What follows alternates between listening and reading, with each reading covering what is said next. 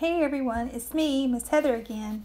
Today we're going to go over our 4-H focused newsletter and then we're going to have our club meeting on human traits.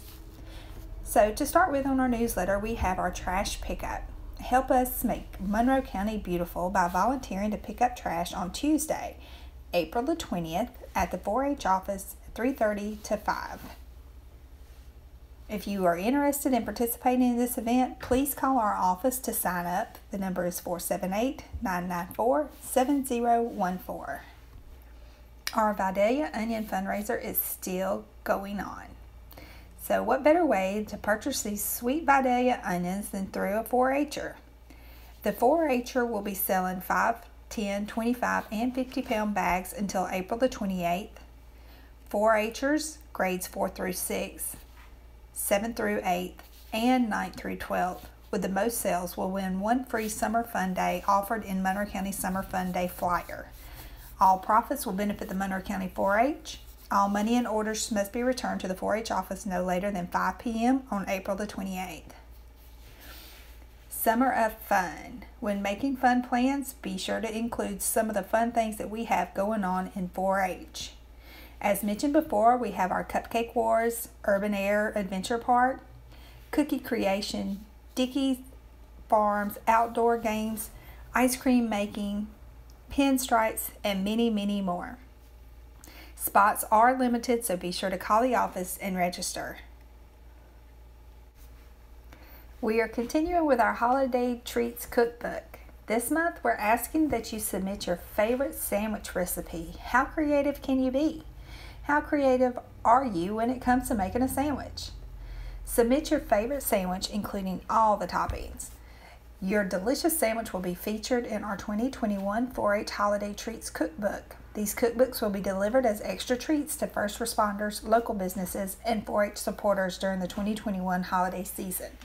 Be sure to be creative.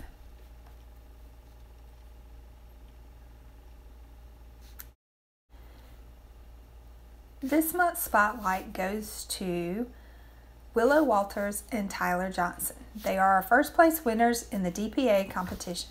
Congratulations.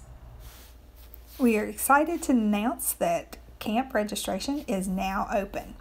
Spots are extremely limited, so if you're interested in joining us for a fun week at summer camp, be sure to register now.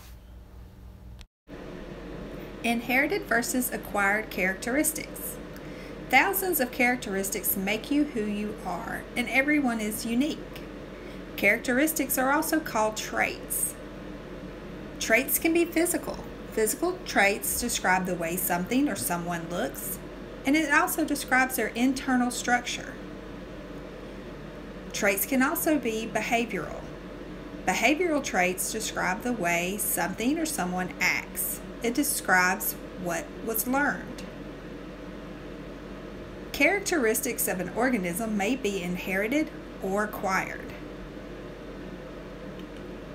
Inherited characteristics are DNA that is passed down from parents to offspring. Offspring receives physical traits from both the mother and the father, and these are equal amounts from both parents. Traits are either dominant or recessive. Dominant traits is a trait that first appears or is visibly expressed. A recessive trait is still present but is masked and does not show itself. Physical characteristics passed down are called inherited traits. Behavioral characteristics of an organism is born with an instinct. This is a natural way of acting or thinking. We are all born with natural instincts. An acquired characteristic is developed during your life. It's an organism that is not born with them. Physical characteristics that change on an organism over time are called acquired traits. Behavioral characteristics that are acquired over time are called learned behavior. Acquired characteristics are not passed on to offspring. An interesting fact is that characteristics can be both. Skin color is an example of this combination trait. Inherited trait, is your skin color that is passed down from your parents to the offspring. And it's also an acquired trait because skin color changes from the amount of time that you spend in the sun. So let's review. Physical characteristics passed down from parents to offsprings are called inherited traits. Behavioral characteristics passed down from parents to offspring are called instincts.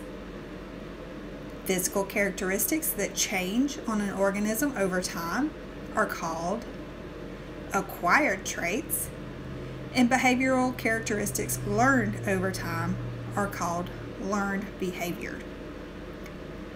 Okay, so let's practice. Tiffany can speak multiple languages. This is something that Tiffany has learned, so this is a learned behavior. Michael has brown eyes. Michael has brown eyes because this is an inherited trait that he has received from his parents. John scraped his knee and has a scar. John was not born with a scar, so this is a scar that he has acquired. So this is an acquired trait. Bridget is yawning. How adorable. This is a natural instinct. So let's explore. This activity calls for you spending time in creating a person that has both physical and behavioral characteristics.